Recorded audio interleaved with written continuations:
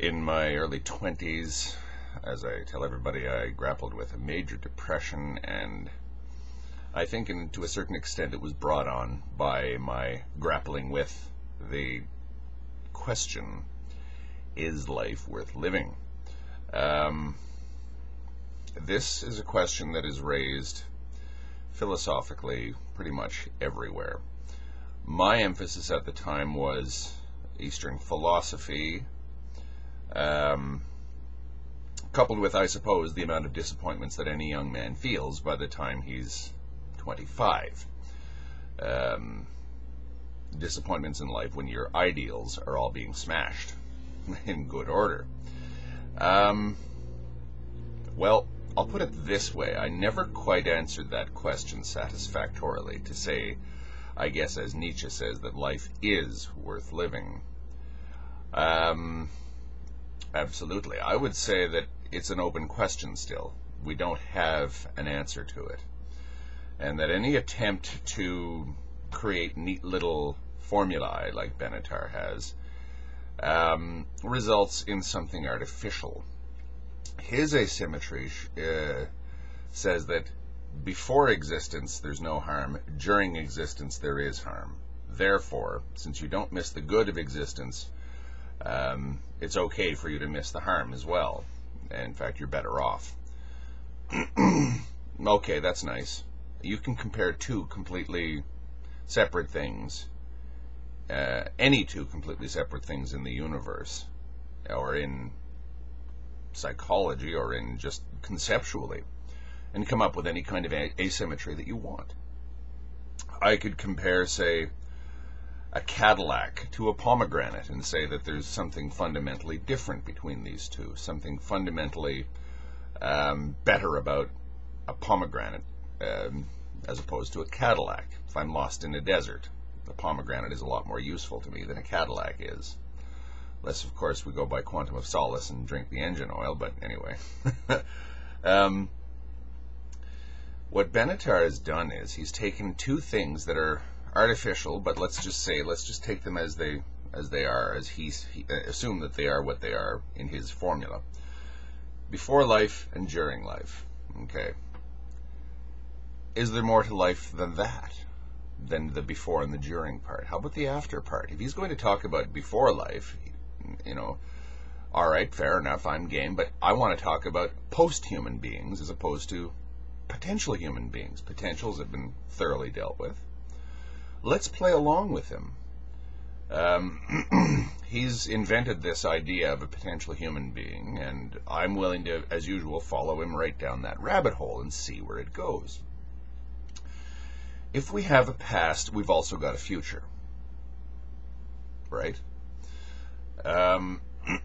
If there is some sort of past that is actually happening, or that is actually existent, then there is a future that is actually existent, because what will happen, and what did happen. I often like quoting Omnia Exeunt. In Rorschach's video, I left a comment. Caesar was not a human being at one point. He was potential.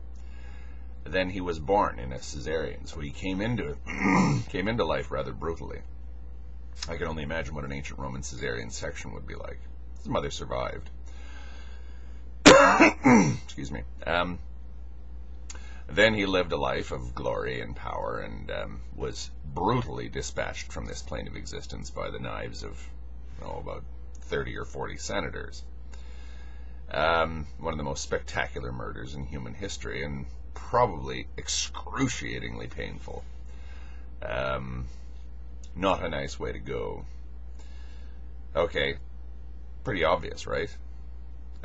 Not existing is better than being brutally stabbed to death. Okay. What's better then? Feeling those knives stabbing you, or not feeling those knives stabbing you? Well, we'll say that not feeling those knives stabbing you. Okay. In line with Omnia Exeunt, or Pantafrai, 5 minutes after Caesar breathed his last onto the marble of the Senate floor, slimy with his own blood.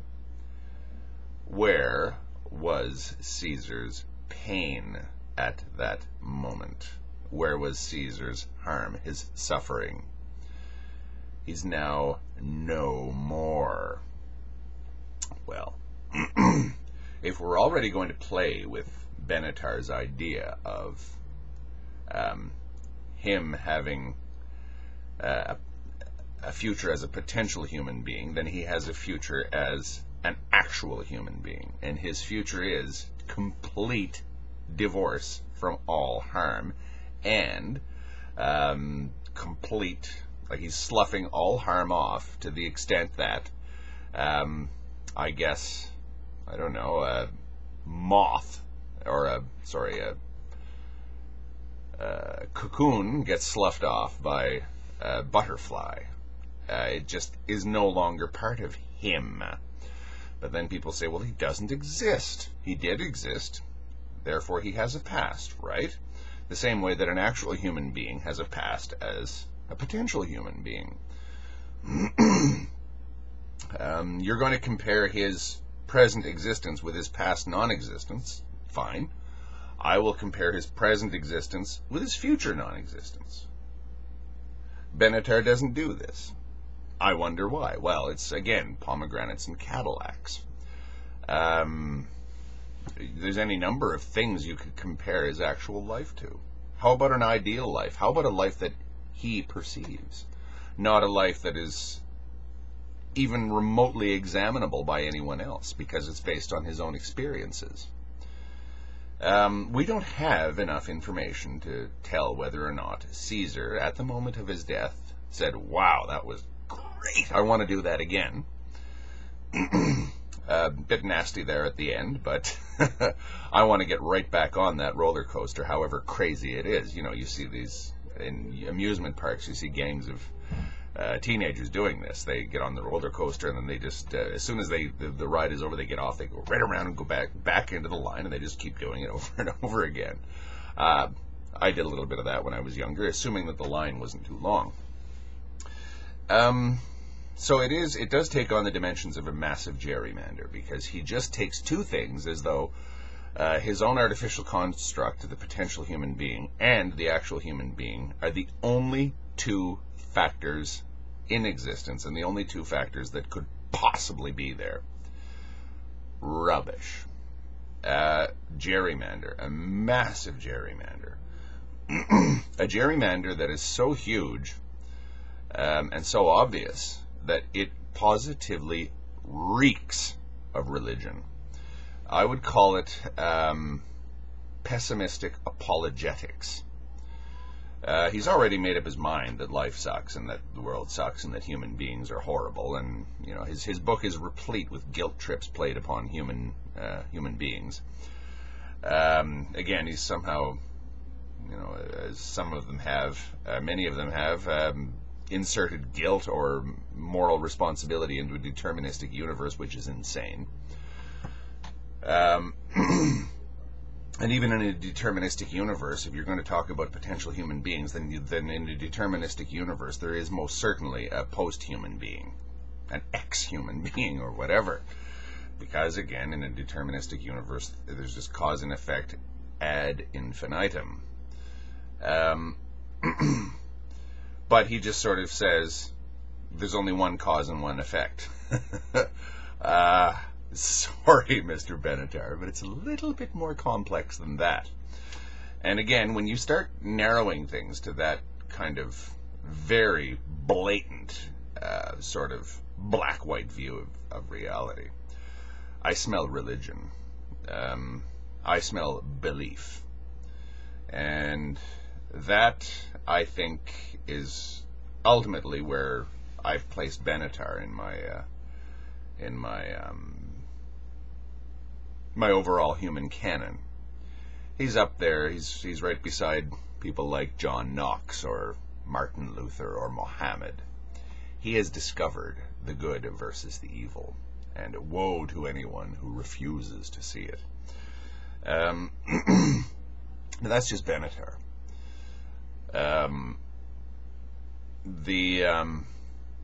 The whole idea, though, is still left dangling. Is life worth living? And it's a fascinating one. Anyone who's remotely interested in existentialism is going to be dealing with this question one way or another. I think that that's a question that can only be answered from inside. It can only be answered by the person who's living the life. And I would say that it's almost impossible even for that person to answer it. Because you're forced to ask yourself, is life worth living? Okay. Is it worth living compared to what? Well, Benatar comes up with his asymmetry, which doesn't work. So at least he's bothered to come up with some sort of formula to prove that it's not worth it. Even if it's a horrifically flawed faith-based formula.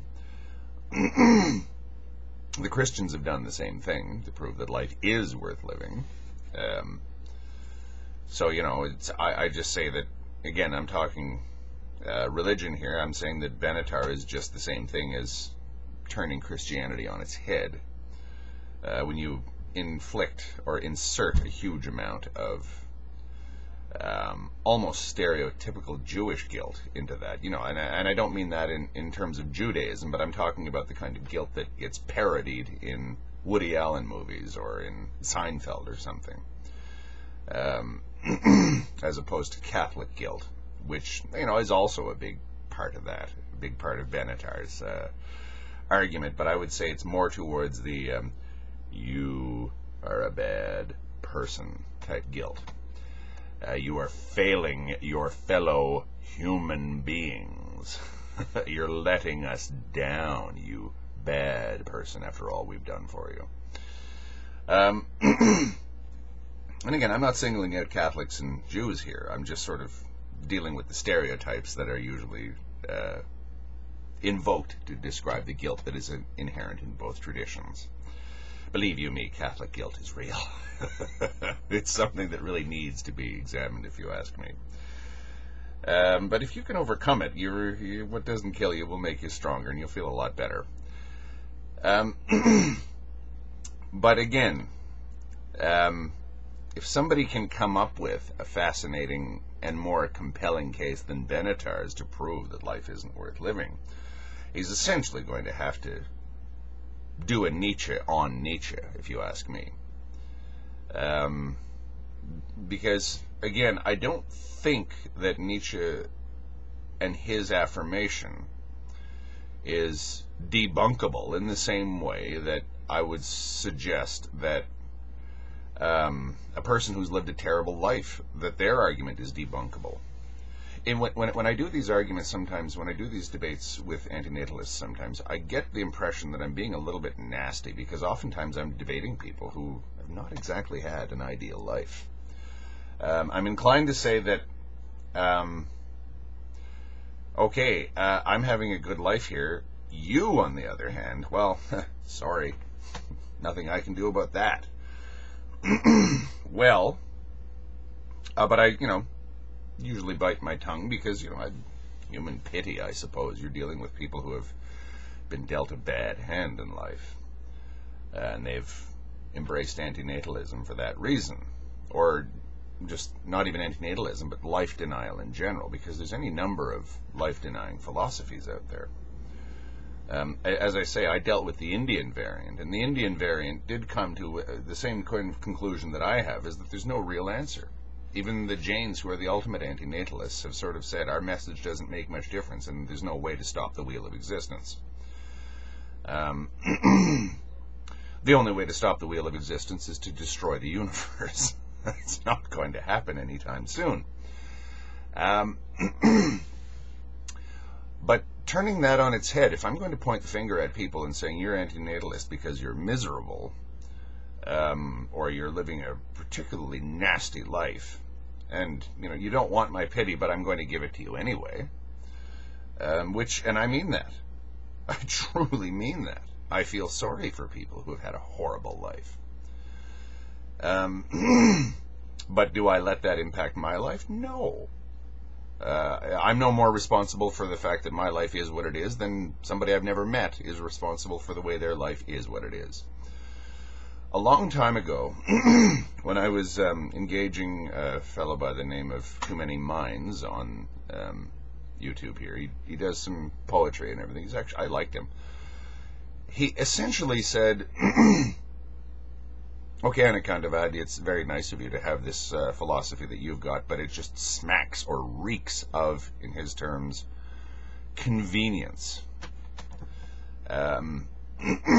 People look at the way I've portrayed my life here on YouTube and they say, well, it's all very well for you to say that, life is worth living. Look at all the goodies that you've got in life. You haven't had to deal with all the crap that I've had to deal with. I get it. I understand that argument. And that's where my pity comes in. But I'll tell you something about that argument, though. That argument that, oh, yeah, it's all very well for some people to say that life is great, while others have to suffer. That's massive guilt, by the way. It assumes that to some people, life is worth living. It assumes that if we switched places, I would have too many minds' attitude, and he would have mine. Think about that. It's all very well for you to say that life is worth living. You don't have my problems. But that assumes that if you didn't have your problems, life would be worth living, right? I think that that's inescapable when you say, oh, it's all very well for you to say that life is great. That one little preamble to the accusation that follows, if I were you, I would agree that life is worth living. If I were, Donald Trump or God knows who, Miley Cyrus or whatever, then I would believe that life was worth living. Unfortunately, what you've just done there is you've said that under certain circumstances, life is worth living. I'm sorry, but you have. And you can, and by the same token, when you point to your own nasty circumstances, you're saying that only because of these circumstances is life not worth living. If these circumstances were not present, then life would be worth living. They throw all kinds of things at you, like cluster headaches and famine, rape, slavery, all this stuff is just replete with all of this. And then they say, you're up there not suffering any of this, and you don't even give a damn about any of it. Well, you're horrible. Well, wait a minute. And Benatar does this as well. Wait a minute. You're saying that to some people life is worth living, aren't you? It's an interesting thing when you look at it from every conceivable angle, what you come up with, the implications in what people are saying. I have a horrible life. That's, what about me? Where do I fit in here? My life has been unending agony. It's all very well for you spoiled people to say that life is good, but it's not good. It's not always good. What about me? I hate to say this. What about you? What about me? What about any of us? The guilt and finger-pointing is part of the argument. The anger and the abuse are part of the argument. Schadenfreude? I suppose so. Because depriving somebody else of their pleasure does feel good in certain contexts, whether you like it to admit it to yourself or not. We're all sadists. And even the biggest victim on earth can be a sadist. What is the old saying that the ancient Romans had? I don't know it in Latin, but there is no worse master for a slave to have than a master who was once a slave himself. Think about that.